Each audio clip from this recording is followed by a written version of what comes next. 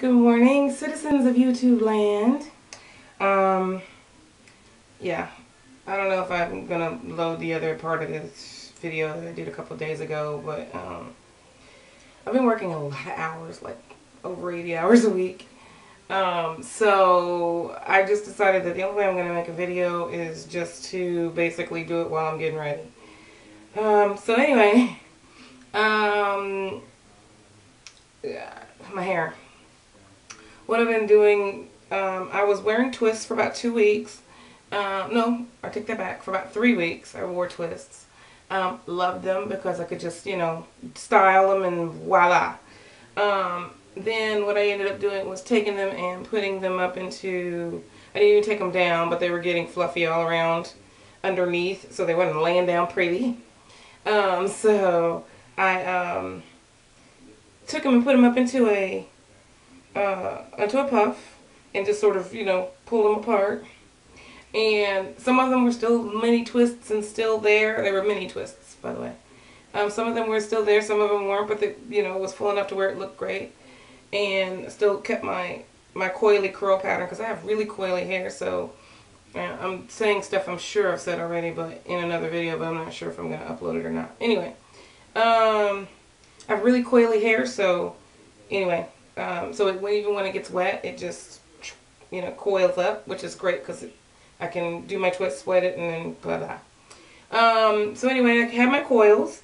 Then I just finally went ahead and after 3 weeks, washed, conditioned, detangled, took them all down, the whole nine, and did a big chunky braid out. And then I wore that into a puff for a couple of days, and then I just basically was doing the big afro puff after a while, just basically braiding it up at night and letting it go, and I was braiding it dry. So that's where I am now. It's midweek, so of course I just am not even in the mood to wash, and I need to leave for work in a little while. So what I did last night was just knowing that I was going to do something different with my hair.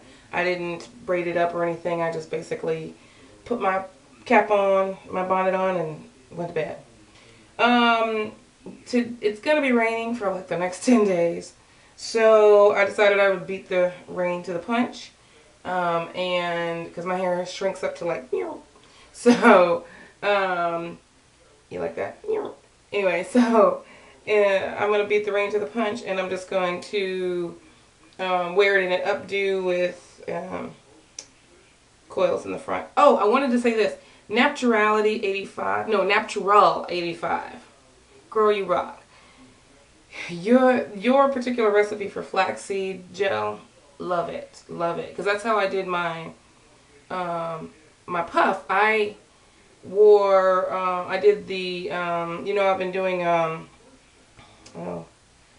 you can tell that's really early in the morning, right?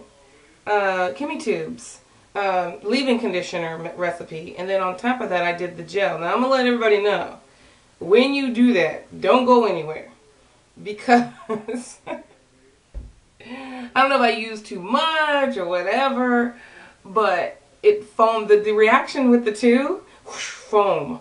Okay, so you're going to end up with white, foamy hair for a while, but it will define your curls, or at least it defined mine.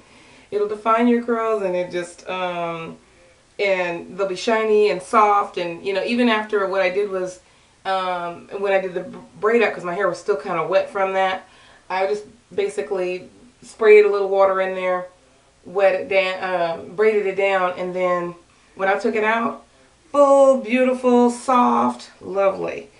But it still had hold. So anyway, Natural 85, you rock.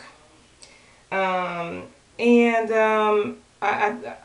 really love that gel. In fact, I just made a batch this morning because I was running low, and I was like, oh, I'm going to make sure I got enough to do my hair. So basically what I'm going to be doing with my hair, I'm talking a lot, I know, I'll probably edit some of this out.